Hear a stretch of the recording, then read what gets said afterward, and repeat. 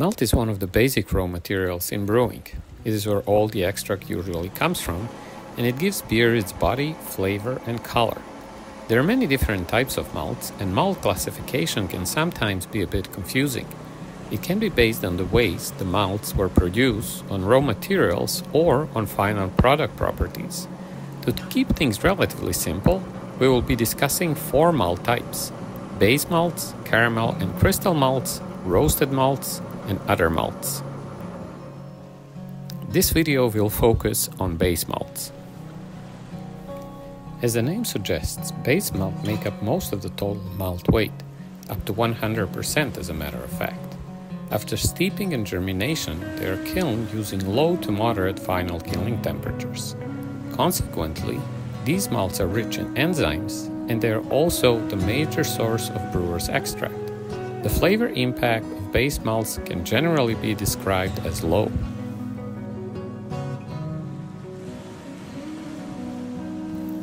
Pilsner malts or lager malts are produced from plump two-row barley with low protein content. They are steeped to just over 40% moisture, go through cool germination, and are kilned at temperatures over 80 degrees Celsius or just over 175 degrees Fahrenheit. These malts are low in color, 1 to 2 lava bonds, with light yellow hue, very mild flavors such as grainy, bready, or even mild DMS or dimethyl sulfite, which is the cooked corn or canned corn flavor. They're mostly used in the production of different lagers and kolsch.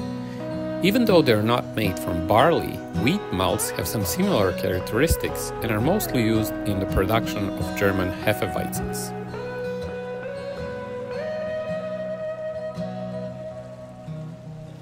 Next, we have so-called color-based malts. They're produced from fully modified green malts, and the final kilning temperatures are in the range between 85 and 115 degrees Celsius or 185 and 240 degrees Fahrenheit.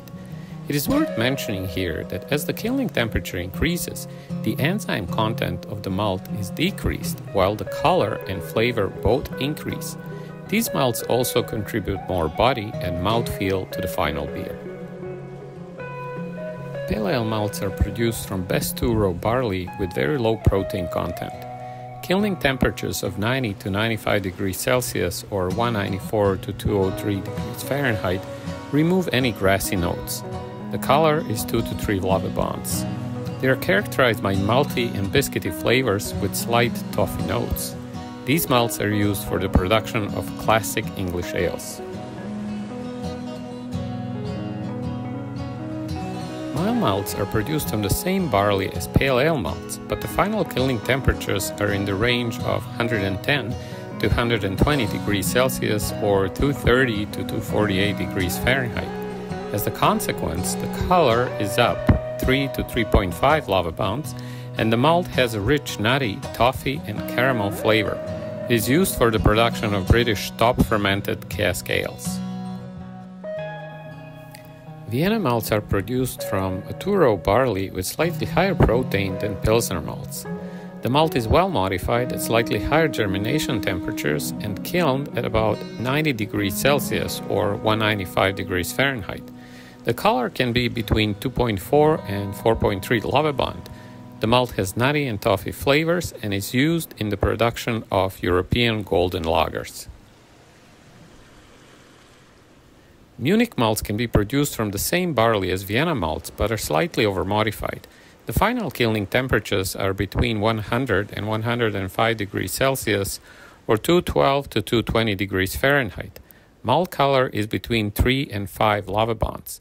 They are characterized by rich, nutty aromas and flavors and are used for brewing strong, full-bodied and somewhat darker lagers.